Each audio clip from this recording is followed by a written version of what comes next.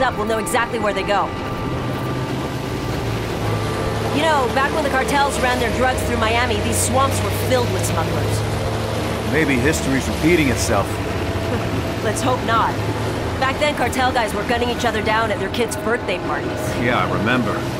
I was just a kid back then, but I saw some crazy shit. Blood on the sidewalk, pit bulls with their throats slashed. How the hell did your mom keep you out of all that shit? Well, it's gonna sound a little corny. She worked hard. And she loved me. Yeah, that sounds pretty goddamn corny. Mama's boy. Never would have guessed.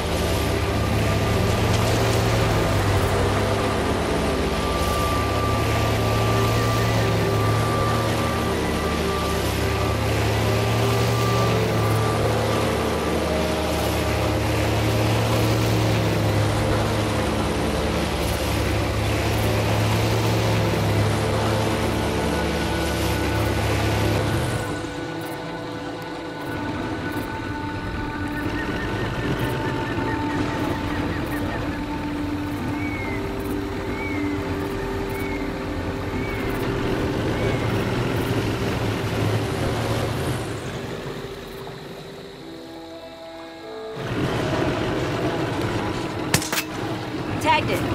Now let's see where it goes. And we got another ping. Lead on, partner. There's at least 10 kilos in that bale. Americans love their drugs. My point is, this is not a small operation. Dawes wouldn't have us out here if it was. You say the cartels are using Miami to move product again. Why would they do that? My best guess? Mexico's gotten way too scary. The average smuggler will risk prison but not having his head chopped off by some Zeta. Americans do love their drugs. Hey, it's a big deal that Dawes put us on this. You know that, right?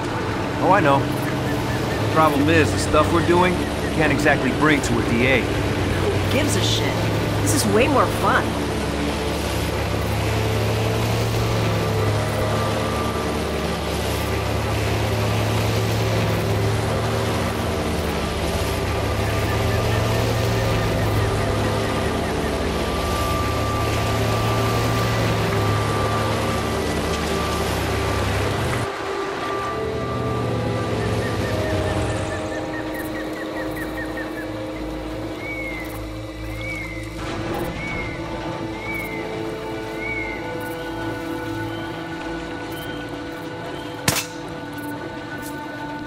By the way, Captain Dawes, that guy was reckless as hell when he was young. Yeah, I heard that about him. It's just a risky way to work, that's all. Word of advice.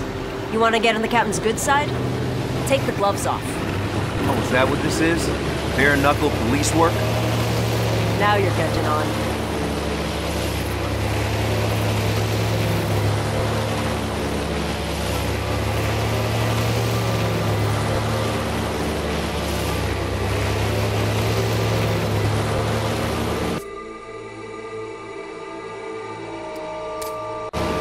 Near that parachute. Okay, I'll pull up to the dock. A lot of gators out here. Yeah, I wouldn't sweat it. They're more afraid of us than we are of them.